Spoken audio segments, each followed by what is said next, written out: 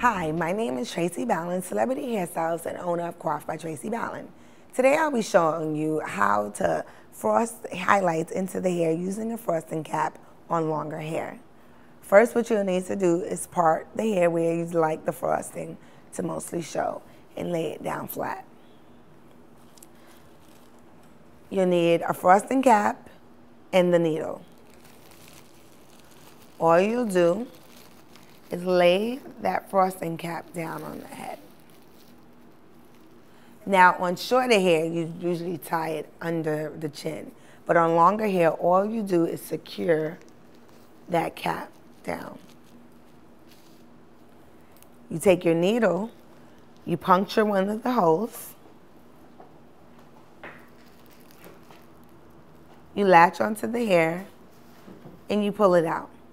Now, of course, with longer hair, when you're pulling it out, it'll take a little longer, and you might catch some frizz around the hole. So you just grab that extra frizzy hair and pull it out with it. I'll repeat the process again. Run the needle through the hole,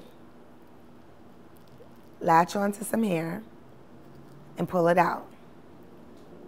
Using your fingers, the excess hair that didn't come out, you just run it through and pull that excess hair out also.